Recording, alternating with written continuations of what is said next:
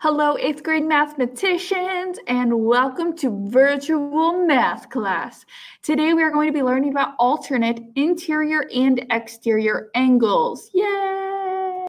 So the objective for today is students will be able to identify alternate interior and exterior angles when there are parallel lines cut by a transversal.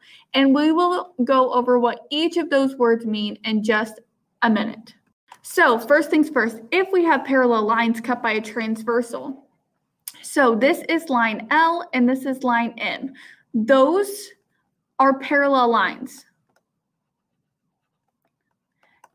The line that cuts through those lines, we'll say it's line N.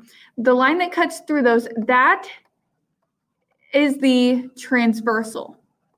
So we have parallel lines that are cut in half basically by a transversal, which is just the line that is going through the parallel lines. And then interior, if we're talking about the interior, that would be the part that is inside of our parallel lines. So then if you hear the word exterior, that would be the space outside of my parallel lines. So that would be on the top or on the bottom. So again, we have the exterior and the exterior.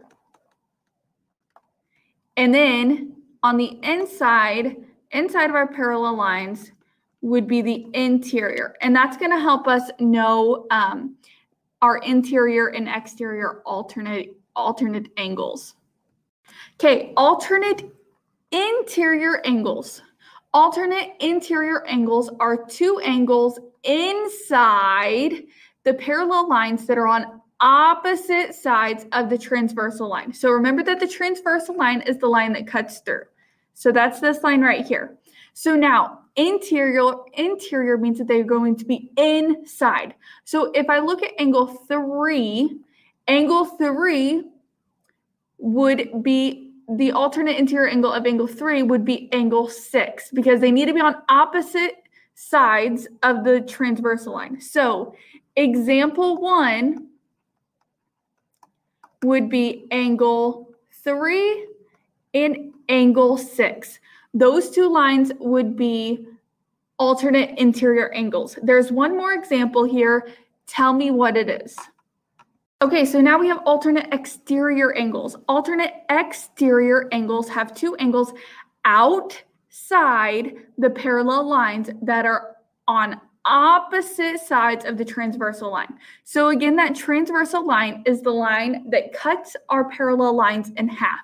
So if I have angle 1, so I have angle 1 as one of the examples. What other angle would be an alternate exterior angle to angle 1? So it needs to be opposite, so it needs to be exterior. So that automatically eliminates 3, 4, 5, and 6. So 2, 7, or 8. So it needs to be on opposite sides of the transversal line. So 7 would be on the same sides. And it needs to be exterior also. So 2 would not be the answer. It would be angle 8. So angle 1 and angle 8 would be alternate exterior angles. There is one more example of alternate exterior angles. What example would that be? Okay, so we have our first example here. So we have that line GI and line JL are parallel lines. So that's this line here and this line here. And then we see our transversal line right here. So it's asking us which angles are alternate interior angles. So remember the interior means that we're going to be looking inside of our parallel lines, not outside. So all of our first answer on all of these would be LKH. So I'm going to go ahead and highlight that line. So LKH is the first angle that we're looking at. So then I have LKH. So knowing what I know about alternate interior angles, I know that it has to be on the inside, and I know that it has to be the opposite side of my transversal line. And again, this is my transversal line. The only angle that would be on the opposite side would be angle GHK. So my answer would be LKH and GHK. So for it to be alternate interior angles, why could my answer not be JKH? Because JKH is also on the opposite line, on the opposite side of the transversal line. So why can't it be that angle? So we have another example here. We have our parallel lines HJ and KM, and we have the transversal line right here, and it's asking us about alternate exterior angles. So remember, the exterior means I'm going to be looking on the outside. So I'm looking at this section here or this section here. And on my first option on all of them is angle MNL. So I'm going to go ahead and highlight that angle. So MLN. So if I'm talking about exterior, it needs to be on the opposite side of my transversal line. And if I'm already down here, it needs to be the opposite space of where I'm at. So I'm going to be looking at the top instead of the bottom, and it needs to be on the opposite side of the transversal line. So on the opposite side, I would have angle HIG. So my answer is angle MLN and angle HIG. So again, we have our parallel lines, MO and PR, and we have our transversal line. And we're asked this time about alternate interior angles. So interior means I'm going to be looking at the inside. So I'm going to be looking at this section here.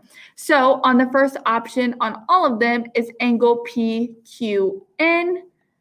So I highlight that line, PQN.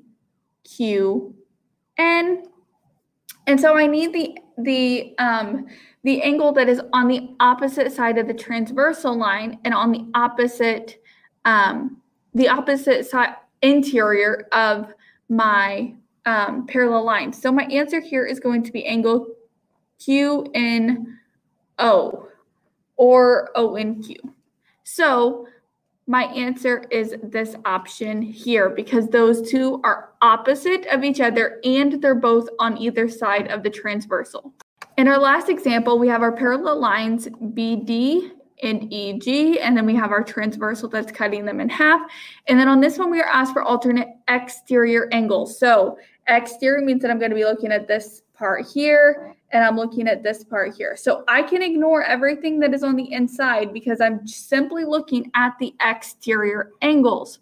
So the first angle is DCA on all of my options. So I'm highlighting that, that line. So I have angle DCA. So I need the angle that is on the opposite side of the transversal and on the opposite side. So I already have an angle that's on the top.